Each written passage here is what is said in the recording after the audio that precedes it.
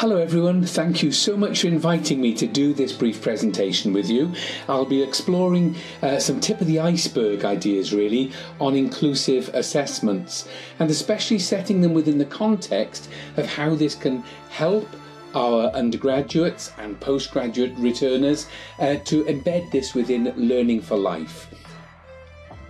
For those who've met me yet, my name is David Evans and I'm Professor in Sexualities and Genders, Health and Wellbeing across in the School of Health Sciences. If you're not on Twitter, I know possibly we're going to be moving away from Twitter, but for those of you using Twitter, especially now today, feel free to contact me on here. If you've got any questions or messages or any feedback from this session, feel free to contact me on Twitter. So, the whole notion of learning for life, of course I'm meaning this as a double entendre here, because it's learning, enabling people throughout life, but also looking at it as a case of lifelong learning. Because the more that we can embed this into our students of today, the greater chance we've got that they'll carry on thinking in these particular ways, especially across their life course, enabling them to be inclusive citizens of tomorrow. And as Christopher Hayes says in his concept of critical thinking, that actually embedding critical thinking in our learners of today will enable them to evolve positively right across their lifetime. So the more we do around these notions of inclusivity today, and especially the greater satisfaction and learning potential that our graduates have from their time with us, the more chance they're going to want to carry this on throughout their lives. So there are 4 key areas I'd like us to consider over these next few minutes, and the first one is EDI. Now, quite often when people refer to the concept of EDI, they usually mean equality, diversity and inclusion. But I'm sure you've come across graphic images like the one on the screen here that says that sometimes we ought to be thinking not so much of equality as in equity, because some people need that extra assistance in enabling them to feel included within the whole assessment regime of teaching and learning. So really important to consider the equity here. But also with the little steps shown on this diagram, maybe we ought to think of that as an individual toolbox, so that each individual has their own resources, their own tools that they can draw on to make the most of their learning and assessment procedures. Because look how many people may have had maybe a poor start in life, or some have felt that they were often told at school, for example, so-and-so could be doing better. So there are many people who are coming into learning that sometimes have some negative learning experiences, and especially when we try to put them through the usual hoops of addressing the traditional types of assignments that so many of us have experienced at university. So they seem to work well for some people and certainly not so well for others. So if we're talking about diversity and inclusion, it's going to be really important that we focus on this equitability as well. And I'll come back to the learner's voice in a moment, but I just want to explore some inclusivity even more. Because what we need to realise that if any of our learners feel disenfranchised for whatever reason around learning and assessment, or for those that might think, well, I don't set my goals high, I just want to pass. Is there more to assessments than somebody just wanting a pass? But then, even when you look at what employers are expecting of our graduates, and especially when they say they want higher classifications of degree, that may be great for those who aspire to go for firsts or 2-1s, but what about people who think, look, I just want the best that I can get to enable me to carry on in life as well as possible? So it might mean that we as education providers need to give our heads a bit of a wobble here and rethink the whole concept of what is it we want them to achieve by feeling included within assessments and achievements. And as Manveer Grewal said on the screen here in front of you, we shouldn't be thinking of EDI as an end point in itself, an end goal in itself, but more as a tool to enable us to start recognising the power that feeds into all forms of oppressive structures. And that may be for individuals who have traditionally felt excluded from assignment achievement, and therefore maybe they even sort of put themselves down whenever they're thinking about approaching assessments. So it's really important, and especially when we're thinking of people that come from minority cultures, minority identities, and especially those who have felt marginalised, and for those who feel that their voice is rather hidden. Even when we're looking at big lecture halls, for example, look how sometimes there may be some students who are always the ones to respond to us. And quite often they may be seen as the enthusiastic ones, the keen learners. But what about all those who are quiet?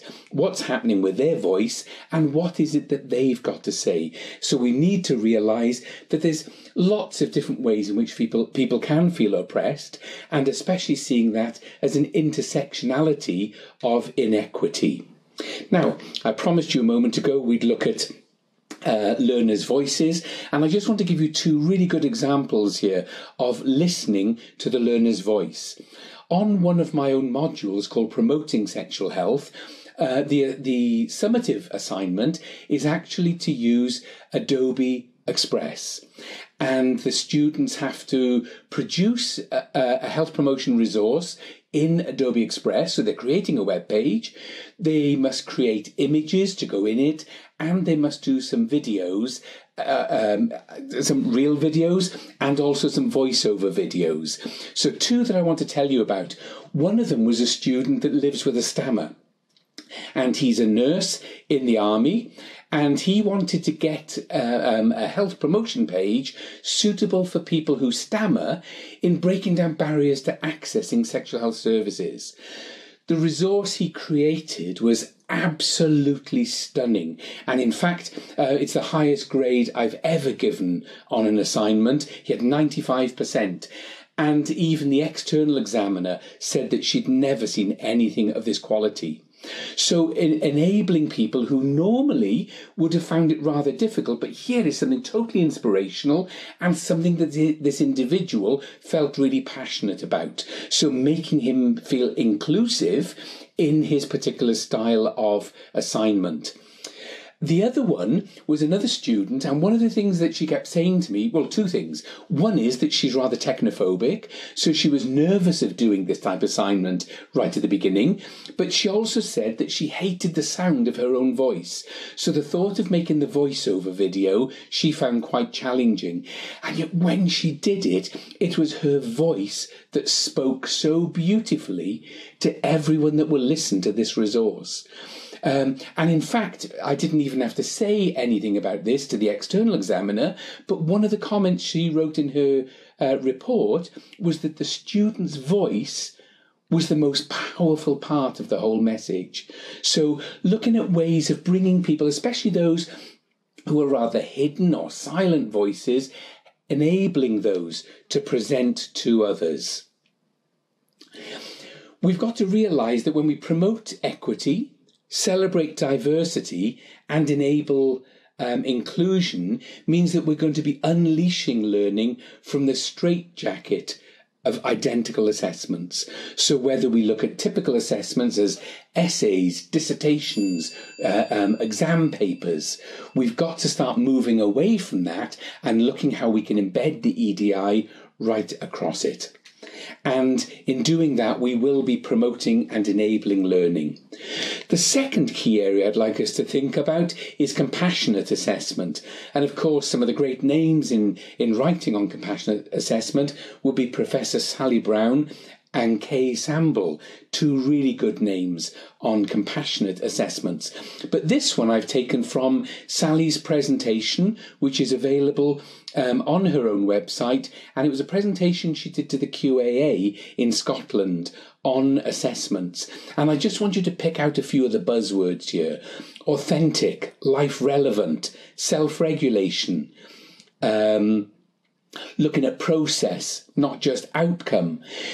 Yeah, really important ones here, subject relevant and contextualized, especially even if you are using traditional assignments. Say, for example, if you're setting essay titles, well, rather than setting the essay titles, why not just give a structure, a process by which people write essays, but allow them to choose the topic and negotiate with you as the module leader, or even negotiate it with their peers.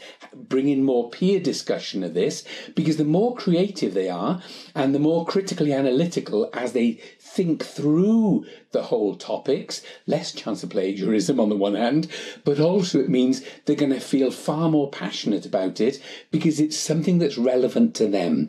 So really important there. And also the flexibility that Sally talks about here.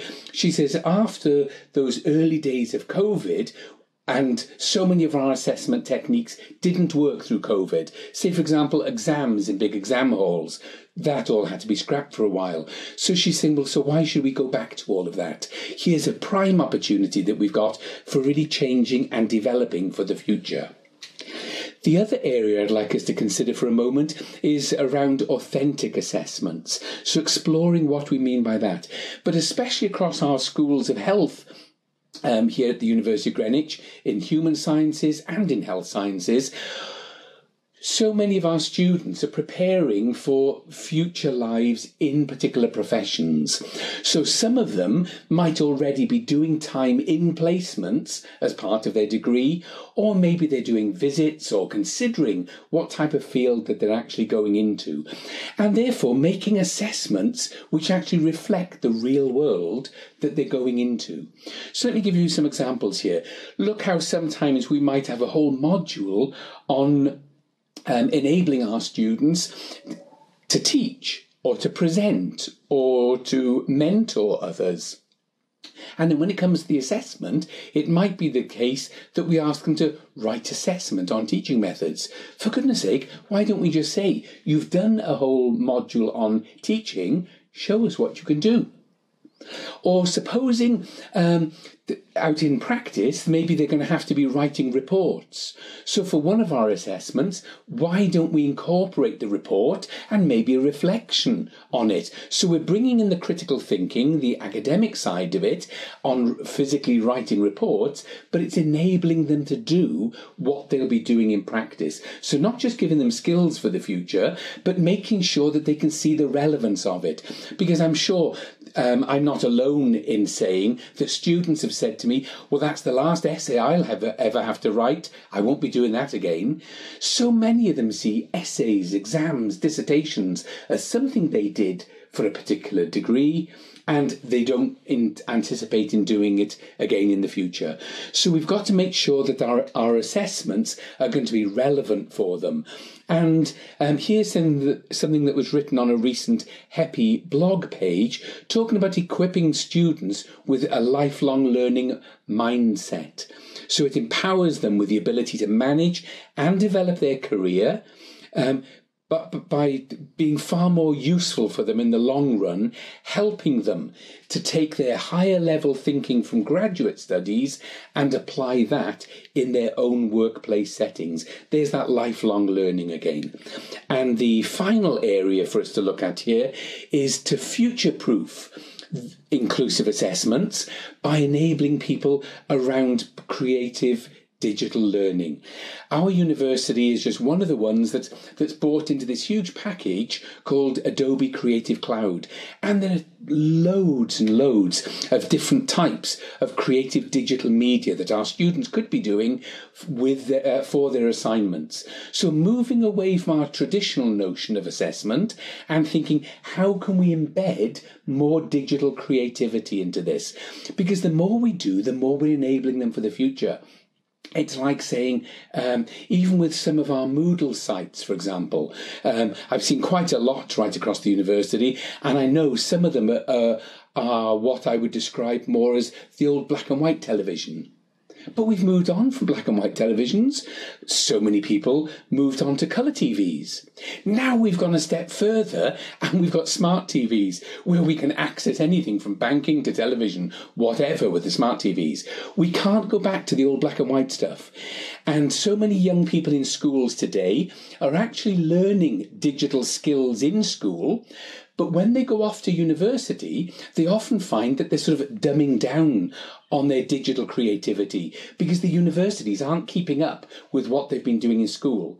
And yet when they go out into the world of professional practice after leaving us, so many of them there will find that there are so many digital opportunities for them, and yet they didn't learn those at university. And especially when we've got some of our students telling us they feel rather technophobic, and in that case they may feel excluded. Or some of them may actually say, well, look, say, for example, some of your students in the School of Human Sciences who may be social workers, and they turn around and say, well, we work with lots of old people who haven't even got smartphones. So how are they going to get messages out to those? How are they going to relate to those? But as time evolves, more and more smartphones will be coming in. So people are becoming more digitally enabled. So it's really important that we empower our students through their assessment techniques to be able to move on with digital creativity and the fun they get in learning as well. And especially when I've got students that turn around and say to me, I didn't think learning could be this fun. Or some of them will create something digitally and I ask them to do a voluntary presentation on it.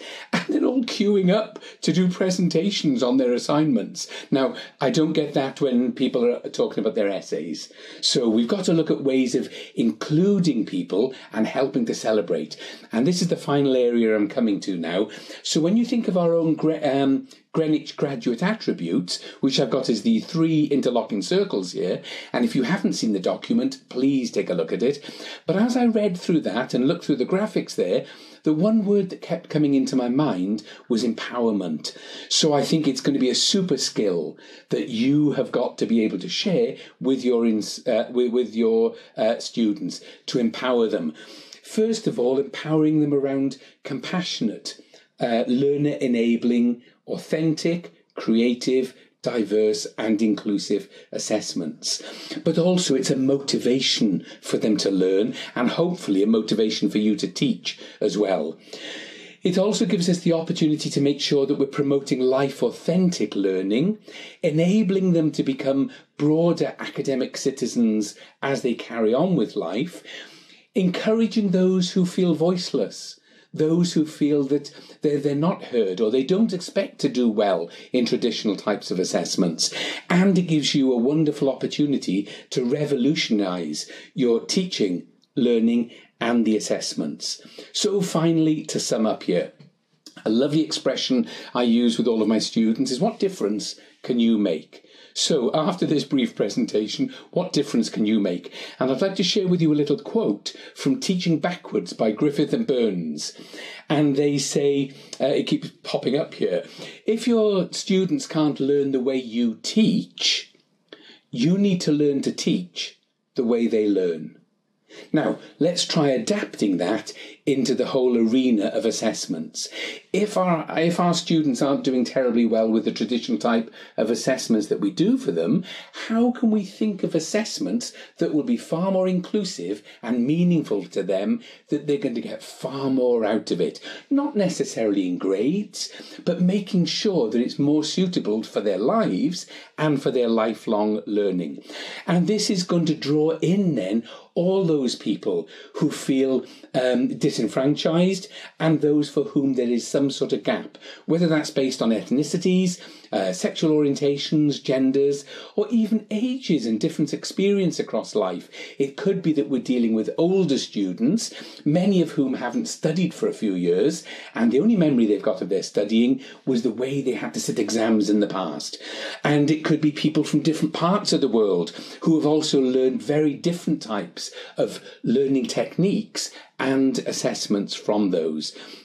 So we've got to be able to draw all of these in and build on everyone. So think back to the equity sign at the beginning, and I said that one person was standing on a toolbox. Let's see what each individual has got within their own toolbox, and that's how they'll achieve it. So here we go then. Making assessments more inclusive means we need to celebrate equity, diversity and inclusion, and to be able to promote compassionate, authentic, digitally creative and future-proofed achievements. Okay, thank you all so much for listening to this. I've prepared a page with references on there, so if you want those, you can scan in the QR code, and feel free to contact me on Twitter at any time. Thank you so much for listening.